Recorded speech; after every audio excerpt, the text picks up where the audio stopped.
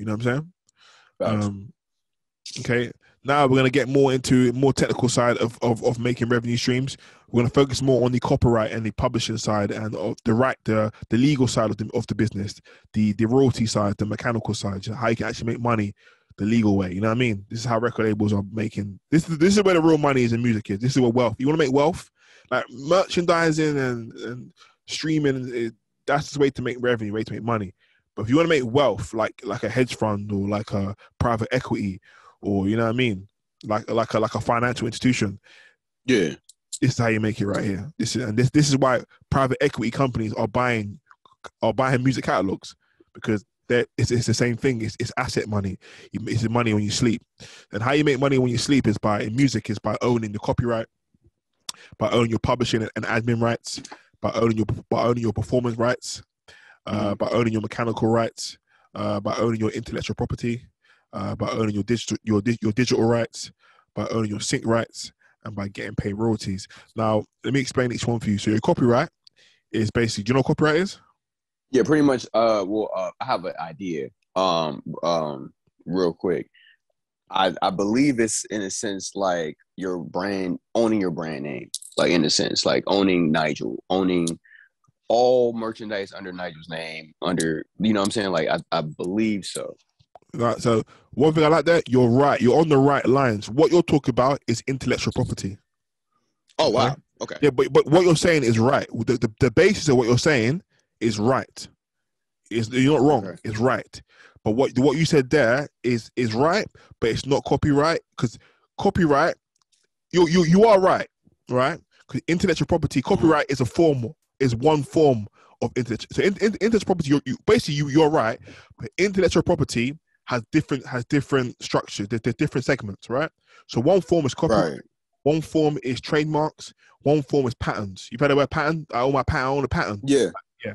Those three things are all forms of intellectual property, the ownership of ideas. Got you. All right. That's what it means. Intellectual property is just the ownership of ideas, okay? Copyright, trademarks, and patents, right? Right? Mm-hmm. A copyright is a form of IP.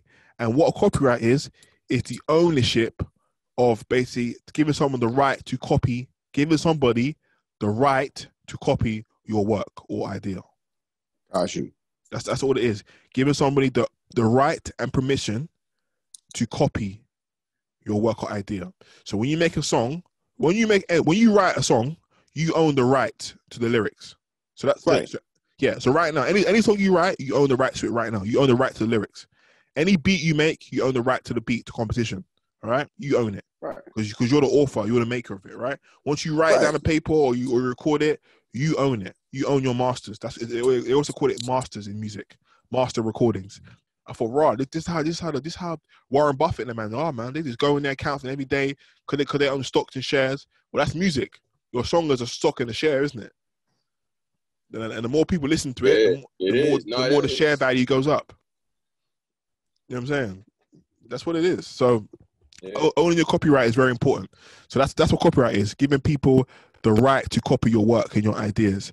Owning your publishing is very important, and your admin rights. So your publishing is for example, when you write a song or you make a beat, that is publishing. Mm-hmm. The people that make the music, the songwriters and the songwriters and the producers, right? That actually made the thing that we're hearing. They get paid a publishing fee for every single time that work is used or played. Do you know what I'm saying? They get paid a royalty for it. Mm-hmm. And your admin rights is basically when you let somebody else collect your money on your behalf. So say, for example, right now, you can sign up to BMI or ASCAP, and they will handle your admin rights for you, and they'll collect your royalties. Or DistroKid, for example, they handle your digital royalties, right? We give our admin rights to DistroKid to collect our digital royalties on our behalf, because we can't do it ourselves. How can we haven't got a system in place to find that? We can't find out every single person playing our music, but DistroKid have made a system in place to do that. So we go to them for their service to help us collect on our behalf. You know what I mean? I'm trying to, obviously the future for me is to make my own system where I collect everything myself, but that's like far down the future for me, you know what I mean, right now, you know what I mean? My goal was to cut every single middleman out and do it all in-house, you know what I mean? That way there, bro, we're building an economic empire, you know what I'm saying? But that's the future. No middleman. No middleman. You don't need it because right now with technology, you ain't gonna need them. Eventually, there'll be a way to figure out how to. If I can figure out a technology or make my own technology of how to collect all my royalties and find out who's playing my music on streaming services, TV shows. I'll just cut them out and do it myself. You know what I'm saying? Because you don't actually need them. We give our rights to these people to collect on our behalf. You know what I'm saying? And that's how they make their money. You know what I'm saying? Collecting our money. You know what I'm saying? That's the music business, man. It's a shady. That's how it is, bro. It's not a good industry, and we have to take over it now and disrupt it now and make it better for us because we can now. So owning your and next thing is owning your performance rights. So your performance rights is every single time you perform a song, you get paid a royalty. Okay, you get paid 2 royalties. You get a performer royalty and you get a mechanical royalty. A mechanical royalty is paid to songwriters, publishers, and composers. Okay. A performance royalty is paid to rights holders and performers. So if you own the rights to your song, you get paid a performance royalty. I mean, if you own the rights to your publishing, you get paid a mechanical royalty. You know what I'm saying? Okay. I got you. You got that. Thank you. God, that's good. And so I was paying mechanicals. Intellectual property is is basically the ownership of ideas, and what that is basically your copyright, your trademark. So your trademark is, for example, this logo, do it yourself, on my hat right here. You see my hat right here? See right? I own this logo. I own the logo of this. All right. I trademarked it. And I paid money, and I own this logo, so I own the intellectual property to this logo. So if anyone uses my logo without my permission, I can actually tell them to take it down. If it don't, I can take legal action on them because I actually own the IP in this logo. You know what I'm saying? You could do that too. It don't cost a lot of money, but it's good to do that because now when you put out your merchandise, it's official merch. You know what I mean? You can now put your logo on merch and sell it efficiently. You know what I mean? Because you own that logo. So I invested the money into this logo, and I've made the money back plus 100% return on profit on top from that small investment in this logo, because this logo actually makes me revenue because people buy the merch with the logo on it. You know what I'm saying? Right. Owning your trademark is important. So your artist name, you can own that. When you sign to a record label, they will own your name. Yeah, they will own your artist name. Yeah, I know that. Yeah, they will own everything. They will own your copyright. They will own your publishing. They will own your performing rights. They will own your mechanical rights. They will own your intellectual property. They will own your digital rights. They will own your sync rights. God. Your sync rights, your sync rights is when your song is synced into someone's video. So, say for example, when your song is played, my brother, there you go. You get paid a performance royalty for that and a mechanical royalty for that as well. You definitely get paid a performance royalty for that because that was my old job. I used to work in music licensing, and that was my old job. So I used to do that for a living. But yeah, you get paid for that. Yeah. So for example, if your music's and that's why when you go on YouTube, people give you a copyright strike and stuff like that, because you have to pay the rights holder. You have to get their permission or pay them a royalty for it. Or if they're a nice person, they'll let you use it for free because. So there's different ways you can use your copyright, you know what I'm saying? And your digital rights is basically when your music's on the internet, like YouTube, Facebook, anywhere your song is played on the internet, that's your digital rights. You also get paid for that. And DistroKid collect that on your behalf. So Spotify, places like that. Spotify pay mechanical right, but they also pay digital. You get paid digital royalties for that as well. So basically, digital rights is the usage of your music on the internet. You get paid. That's your digital rights, and you have and if people use your music on the internet, they have to ask your permission because you have the right to that. You know what I'm saying? Is that clear or too much? No, I got it. I got that. And then getting paid royalties, which that's basically what I explained to you throughout now. So royalties is just basically people paying you to use your music, or you know, they have to pay you. If anyone wants to use your music, only if a fan pays to own your music. They pay to stream it or they pay to own it. You know what I mean? You can't recharge a fan because personal use. Anything for personal use, we can't charge for royalties. But anything for commercial use, like for example, if a hospital plays your music in the hospital, they have to pay you a performance royalty and have to pay you a mechanical royalty. Okay, anytime your music is played or used or broadcast publicly, anywhere, they have to pay you a royalty for it by law. In America or in England, it's law.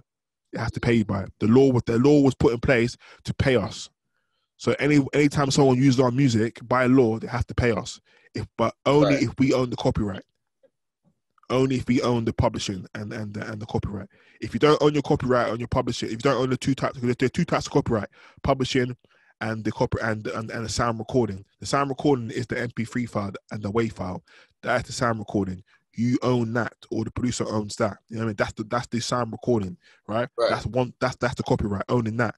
And the other side of the copyright is owning the publishing, the lyrics, and the beat. You know what I'm saying? Mm-hmm. If you own one of those two, or you own both, you're gonna get paid a royalty for it when someone uses it by law. They have to pay you by law. If they don't, say for example, you're walking into Walmart and you hear them playing your music, they have to pay you for that. You have to go to the manager and say, you're paying my music, record it on your phone, or record the video saying they're paying my music as proof. You walk into the store and say, look, you're paying my music. You have to pay me. You have to ask my permission. You have to pay me a royalty, and then you can decide how much you want for it. And if Walmart, I'm charging them like 5,000 off the top, or 1,000 off the top, because Walmart. I'll say, look, I'm gonna charge you. Give me $1,000 now. I'll let you use it. You know what I'm saying? Right. You know what I'm saying? But that's how it is with anyone. You know what I'm saying? Spotify pays. There's like I don't know the rate, but there's like a legal rate that you have to pay, like a certain rate you have to pay by law. But also, it's up to you how much you charge. You know what I'm saying? You don't. It's right. You can set the price for your work. It's your work. Like for example, Joe Rogan, for Spotify to get the exclusive rights for his podcast, he charged them $100 million. Damn. And they paid him it. Oh wow. Now, how much is he paying? How much are they paying us? Less than a penny? 3/4 of a penny? Yeah. 25 cents. Come on, man. Not even that. Right, that's ridiculous. 3/4 of a penny. Not even a penny. It's 3/4 of a penny. Less than a penny. Not even a cent. So that's how you get the real money. That's how you get the wealth. That's how you get wealthy. That's how you get the real wealth. That's how record labels make billions upon billions by owning these rights here. That's their business. This is their business. Owning your rights. It's crazy. It's crazy. That's why independent artists don't have any money now. Well, they will now, but we didn't before, because we have to give away our rights to this demonic, corrupt system called the music industry, where another human being will own everything you do and get paid off it and pay their kids, and it's just a joke, and pass down your wealth and your art and your expression to their children, and they live off it just because they promoted it. But remember, your copyright and becomes valuable once people know about it. You know what I'm saying? The more people know about it, the more plays you get, the more the copyright becomes valuable. You know what I'm saying? The more the asset becomes valuable, the more money it makes. You know what I mean? Right. The more plays means more royalty checks for you, because people have to pay you for the use of it. You know what I'm saying? Spotify's got to pay to use your music. You know what I'm saying? Apple's got to pay to use their music. They have to pay your royalty. You know what I'm saying? If I don't know, if Nike want to use your music, they definitely have to pay you. So, for sure. Netflix definitely got to pay. Netflix, I got to pay, but that's your digital rights. You know what I'm saying? They got to pay you for that as well. What's going on, people? It's Actually DIY here. And if you don't know, I've started a university. Yes, I've started an actual university. I actually went to university, and I'm starting a university. And the main reason why I've started this university is to help independent artists be educated on their business. Because I'm just noticing that the problem with artists now is not really about anyone can make a song, but it's how do I get a song out there? How do I make money from it? And this university is all about helping you understand how to actually do that. So if you're an independent artist, you're a small brand, or you're a small business that wants to learn more about marketing, promotion, advertising, entrepreneurship, business, finance, etc., please sign up to the University of Do It Yourself Entertainment. Your first class is free. It costs £0. What you gotta do now is just go to www.diyen.com, sign up there. Your first class is free, and I look forward to seeing you guys on this semester. Peace out. Diyent. Do it yourself. Do it yourself.